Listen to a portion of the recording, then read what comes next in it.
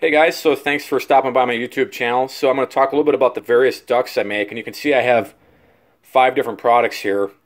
This product hasn't been released yet. I'm talking with Sean Church right now. It's a church adapter, I guess is what we'll call it. Basically, it creates a vacuum at the top here to draw down the extraneous stuff that the D3, S9, and the L3 Plus will blow out the top over the fan. And this is based off of Sean's design. He's got a patent pending on that. Good on Sean. We've been in talks about basically building this retrofit part to accommodate these other ones. So the first one is the 4-inch part. Everybody knows it and loves it. It's been around for a year and a half, couple of years, right? It is super common here in the States and in Europe. Everybody seems to be able to get their hands on 100 millimeter duct. This thing is probably sold in excess of 2,000 to 3,000 parts. The next one is the 5-inch part. The 5-inch part doesn't sell that well here in the States because obviously we don't have 5-inch duct. However, very popular in South America and Europe. This part, as you can see, is clearly larger. You can literally take the 5-inch part and put the 4-inch part in it, and you can see that you have lots of room. The biggest difference, obviously, between the two is the output, right? And the one thing that everybody talks about is, you know, the opening on the bottom of the 4-inch versus the 5-inch. The reality is that you're blocking it up here.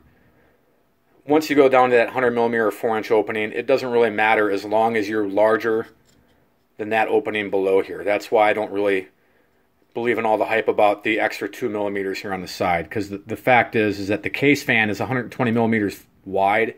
The blades are not 120 millimeters wide. On the 5-inch, though, we did open it up a little bit, and it went a little wider. And you can see that the opening is definitely wider.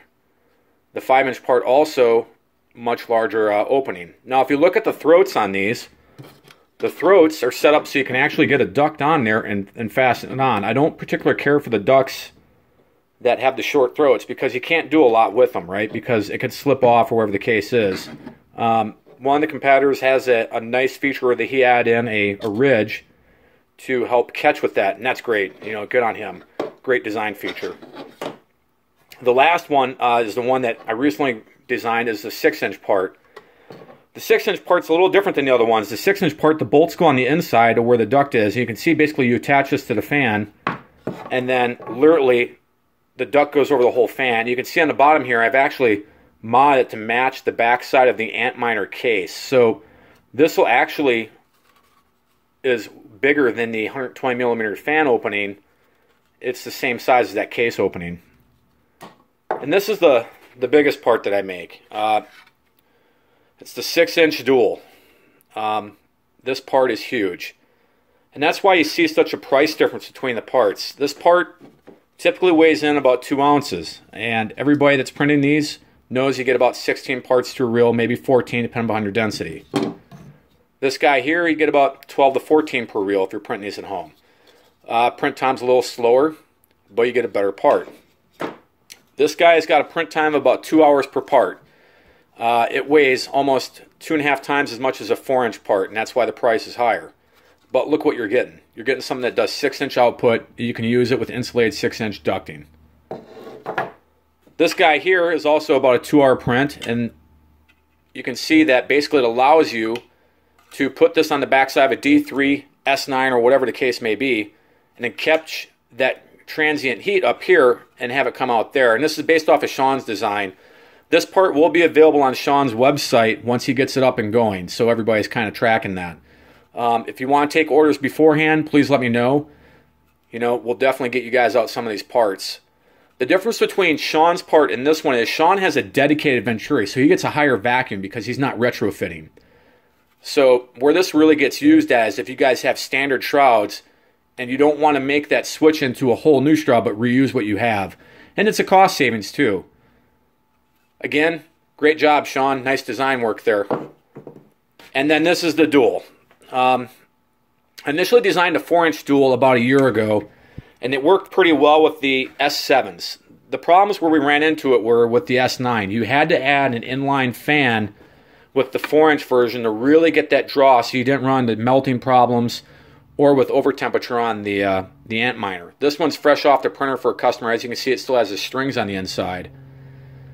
With the 6-inch version, I would still recommend that you use an inline fan. And the reason I say that is most of the times you guys are putting almost 25 feet of HVAC line on here. And the reality is those Antminer fans are not going to push that much CFM down a 25-foot 6-inch hose. It just doesn't happen. You have to have something in there to boost it or help with it. These guys, the same story. You know, when you start running those long HVAC lines, you have to use the inline fans. Same goes here. So the reality is, if you have short run lines, you can get away with not using the fan. And that's why guys can use the 4-inch parts, right? Same with the 5-inch.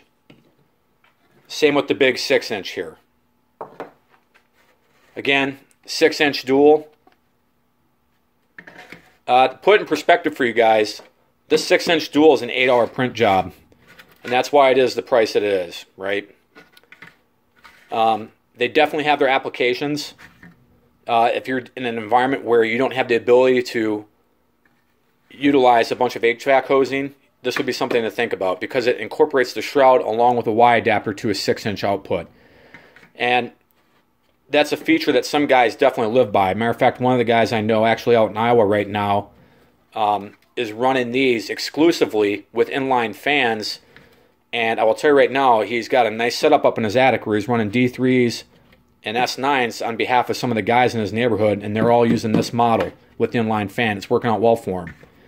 One of my guys in Florida is using the biggest part I make, an 8-inch version of this, with something similar to this backer on L3s, and he's venting that all out at basically an 8-foot hose, and he's having great success with that too. But really, guys, I just want to kind of get you familiar with some of the things coming out. And again, this will be coming out soon. Basically, once Sean gets the site worked up, we're going to put up on his site and sell exclusively through Sean, since Sean did the original patent work on it. And, you know, hey, if you do design work, you know, you get the credit. And basically, like I said initially, the difference between this part and Sean's part that is designing, Sean gets a better vacuum because he has a dedicated shroud the whole way out. So where you guys really want to use this type of part is if you want to retrofit your existing miners that have 4-inch shrouds, or if you're going to a 5-inch duct, or even a 6-inch duct. That's where this part would come in hand. And if you're running duals, guess what? This will work with a dual. Just stack it in there, as you can see, and you run 2 of these with a dual, and you're now catching all that ambient heat, and it's going out, right? Basically, run 2 of these with a dual. That's where a part like this comes in hand. But again, guys, thanks for taking the time to stop by. Thanks for kind of checking out what we've been doing. It's been a long time overdue kind of doing a video on some of the products we're doing. If you guys have questions, feel free to shoot me any notes you have. And take care, fellas.